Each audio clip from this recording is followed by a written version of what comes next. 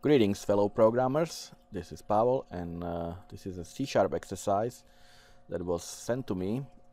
And in this exercise, it is basically two parts exercise. We are going to create a form, a Windows form that looks very simple, something like this.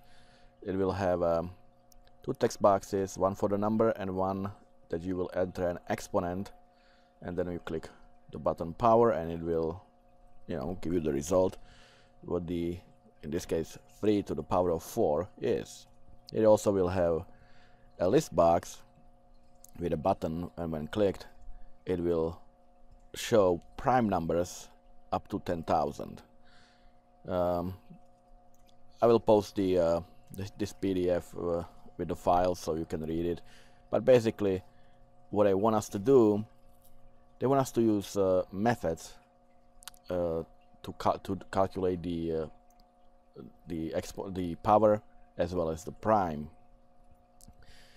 Normally, when you have a form like this, you would put the code for calculations in the button clicks. When you click the button power, you would calculate the whatever results you need. But in this case, they want us to do two separate methods. One that allows the user to calculate the power, and one that allows the user to calculate the prime, because after we're done with this exercise, the part 2 is to create another program that reuses the class that we used to do the calculations, and this time it's going to be a console program. So if we basically they want us to realize that the point of object-oriented programming is mostly to reuse the code. So that's why we're going to be using methods rather than events to do the programming, just like the exercise is asking. So in the first we will have a winform, and in the second we will have a console application that outputs the same output, but this time it's just reusing the code that we already programmed for the winforms. So I have the form ready because it's very simple. Just two text boxes, one for the number, one for the exponent, and third one for the result. This one is read only, and there's two buttons, one to display the prime numbers in the list box, and one to calculate the power. All right, so let's get to do some coding, I guess.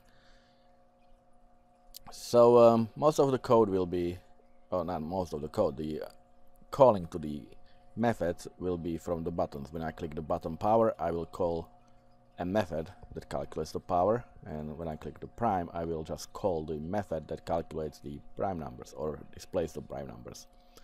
So let me double click the button, and in this button power click, we need an input from the user, which is the number. So I will have an integer number, and since it's a text box, by default it would be a string. We have to convert it to integer, and we are converting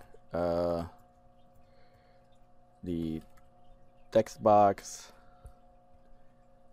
number.text. That's the name I chose for the text box. This one is called txt number.text, and this one is txt exponent.text. So we got our input for the number. Let's do the same for the exponent. Equals, it's the same thing, convert to integer txt and exponent.text. Alright, so now we need to call the method or that would actually do the calculations for us. Like I said, normally you could just create a method right here on the same form, but since it's going to be reused, we are going to add a class and I'll just call it numbers, just a regular class. And this class will have two methods. It will have to calculate the power and to determine whether a number that is being supplied as an argument is a prime number. So we will have a public, and it's going to be static, which I'll come back to this, why it is static. Double calculate power, and it obviously expects two things. It expects the number and the exponent. So I'll just do A and B. So that's the first one, and the second method, it's asking us to return something, so return 0, because this one will return the actual number. This one will the result of the power calculation. So the second method is going to return it's gonna be static as well, and it's gonna return a boolean, and let's just call it is prime. This one will simply determine if the value supplied to as an argument is prime, so it will return, let's say, true for now. So when we come back to our code over here, we can now call these methods. They don't have any body yet, but you know, we can make the calls to them. So we can display in our text box a result, the result of the calculation. So we will do the txt power result dot text equals, and now we will simply call the method the where's the numbers? Oh, here, the calculate power, right? So but let me show you normally what we would simply do in this case. If you didn't need to reuse it, you could simply do something like a math dot to the power, and you would supply the number and the exponent and convert the whole thing to string. And that would simply do all the calculation in one line right there on the form. So if I actually ran it now, this should actually work. So let me see.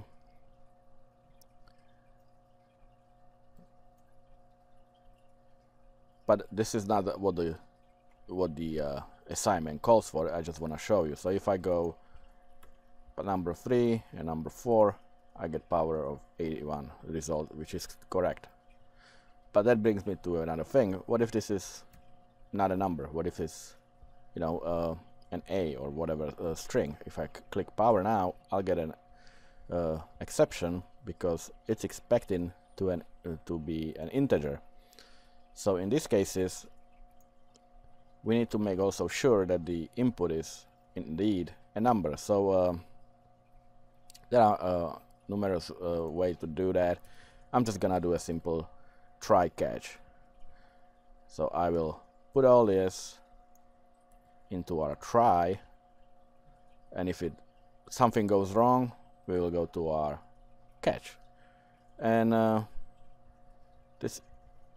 the exception that we are looking to catch in this case, well, we can is the format exception, which is the one where the number is actually not a number, it's a string. It will throw a format exception.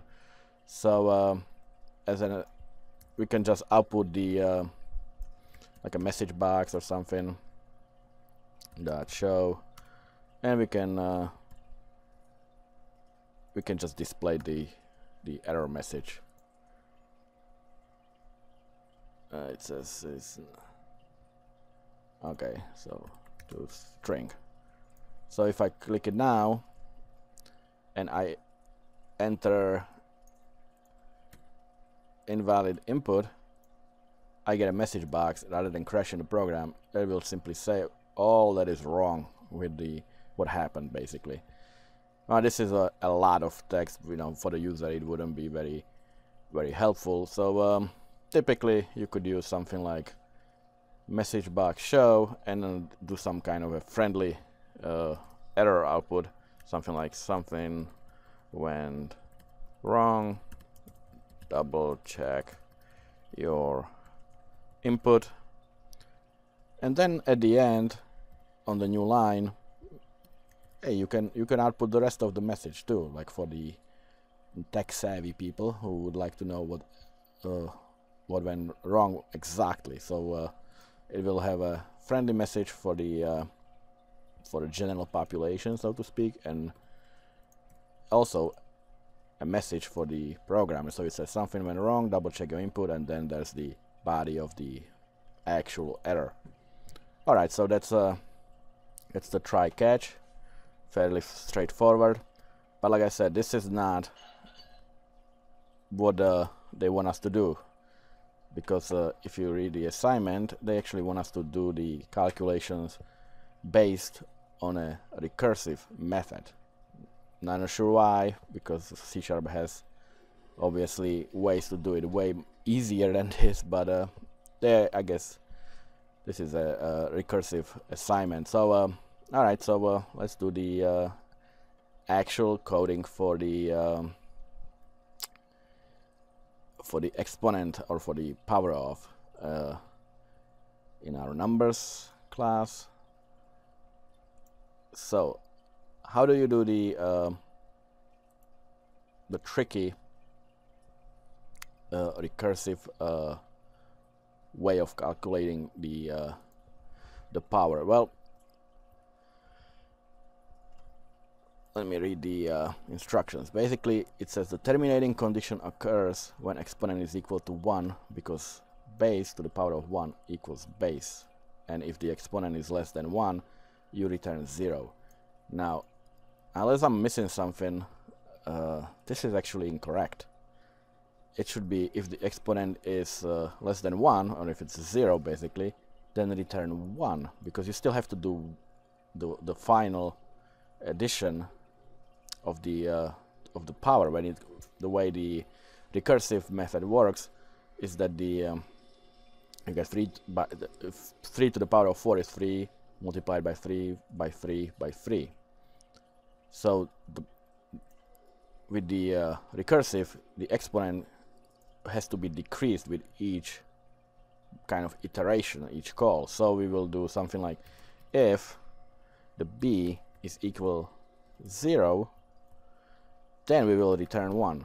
That's the end of the recursion. We don't want to do anymore. So, but if it's not, then we will return, and remember what it was. It was 8. It was the number, which in our case is a, multiplied by, and here comes the recursive call. We will call the same method, the calculate power, and supply the arguments, which is the number, which is a, and the exponent, which is b, but we have to decrease it, otherwise it would go on forever by 1. And when it hits, when b equals 0, then we will return 1, and that will exit the recursion. So that should be the recursive method. Now we have to simply call it from our form. So after we have our input, we'll simply call the txt power result.text equals, and we will do the numbers dot calculate power. That's why it's a static, like I said before, and we will do the pass the number as an argument, and we will pass the exponent as the second argument, and we have to wrap that all in the brackets, because we need to output the result as a string in our text box. So what this is going to do, it's going to call the calculate power, it passes the arguments, and then it converts the result that is returned from that method to string and displays it into our text box. So let's run it. So if I click 3 and 4, I get 81. If I get 4 and 5, I get 1024, which I believe is correct, but let me just double check quickly. So it's 4 times 4 times 4 times 4 times 4, 1024. So that is correct. So that seems to be working. Our recursion seems to be working fine. Now let me show you, like I said, they wanted us to return 0 if the exponent is less than 1. So if we do that condition, if the exponent, which is b, is less than 1, we will return 0. That's not gonna work. And it cannot even work, but logically you get 0 because it just returns 0. It starts to multiply by 0. That's why it has to return 1. So you can see what's happening when this recursion method is called. Let me just put a breakpoint there. When I run it now to the power of 3, so we got to the method. It checks. You can see b is 3, which is the exponent, so this will be skipped. It goes to our recursion. A is 2, and now it's calling, and it's multiplied by the result of this call again. It's calling the same thing again. B now is 2 instead of 3 because it's decreased by 1. So it runs again, multiplied, and now b equals 1. So it's still not less than 1. So here's the final round.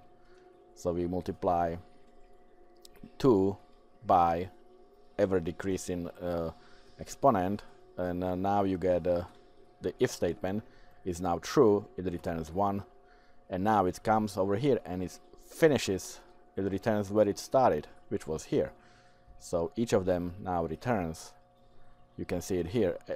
It's going kind of backwards now. This is the first call that we made. So now it exits the whole thing, and it will display the result in the text in our form.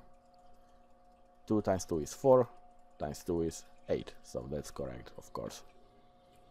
All right. So this is the recursion way of calculating power of. Again, I believe it will be way easier just to use the math class. But before I end this particular video, let me just go back over here to our numbers. And I told you I'm making this static. The reason for it is because it's these methods can be called directly. We don't need to create a an object in order to call these methods.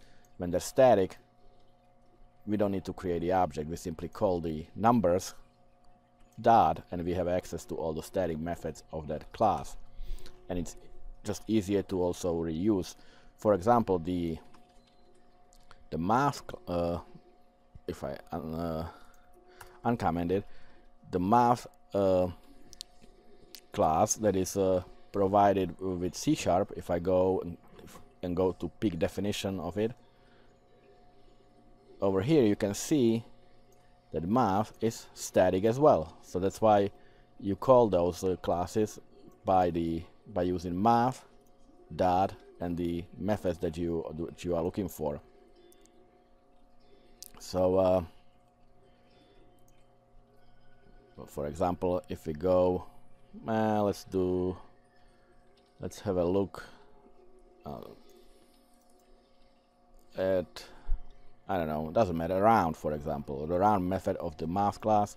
You can see that it's a static, or even here's the power and it expects the argument as a decimal, and then well, this is the round one again.